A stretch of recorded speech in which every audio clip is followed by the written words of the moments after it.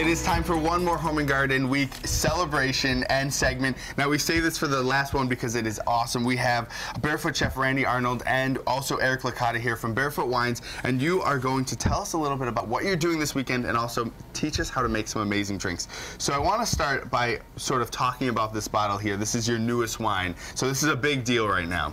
Fantastic. We're really excited to offer our newest wine at the Buffalo Home and Garden Show. It's called Barefoot Impression Red Blend, and it's dedicated to our Souls of the Year, who are the founders of small nonprofits, and their pictures and stories appear on the back label. So we're celebrating people doing good with our blended red wine, and it's been a huge hit for us at Home and Garden shows across the country, so we're really excited to offer it here. And you know, what is this wine going to taste like? It's a dry red, so it has Shiraz from Australia, Malbec from Argentina, Grenache from Spain, and then Tempranillo from California. So there's a lot of great flavors in that wine. Yes. Now, I have to admit that I love the Barefoot Champagne. It was a huge hit my New Year's Eve celebration, and you're going to teach us how to make two incredibly different and incredibly delicious drinks. So let's start with this one right here. Absolutely.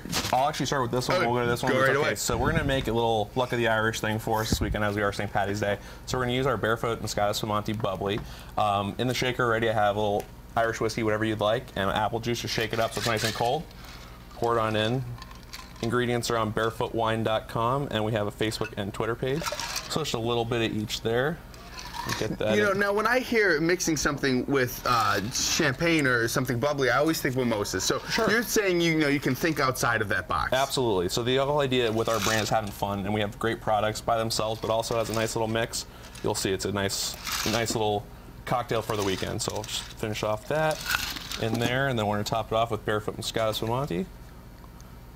Be a nice little drink for you and your friends this weekend. And it's definitely refreshing when you're. Of course, I did that. It's all right. The glass are overflowing. That's how a party should be, right? So now we have a smaller version of that. We have a little bit of time left, so let's go over what's going on in the middle. Sure. So that we have our red Moscato bubbly, calling a red Moscato sipper. Look at this fizz going. It's great. You get a little lemon on there.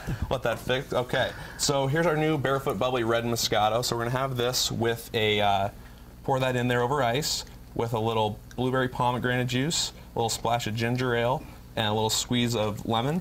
And it's gonna be a nice little mix and nice refreshing, just a tasty little treat for your And you know weekend. what? If you're waking up early on St. Patty's Day, you want to start, a little pre-parade drink. This seems like it's a wonderful breakfast drink. Very nice, colorful, and it's going to be tasty, so that's the best way about it. All right, well, thank you guys so much for coming. Right, thank you, and, Matt. Again, you can learn a little bit more at the Buffalo Home and Garden Show, which is happening this weekend at the Buffalo Niagara Convention Center. Again, tickets can be found online or at the door. We're going to head over to our Kitchen World Kitchen because I need to find what happens with this recipe.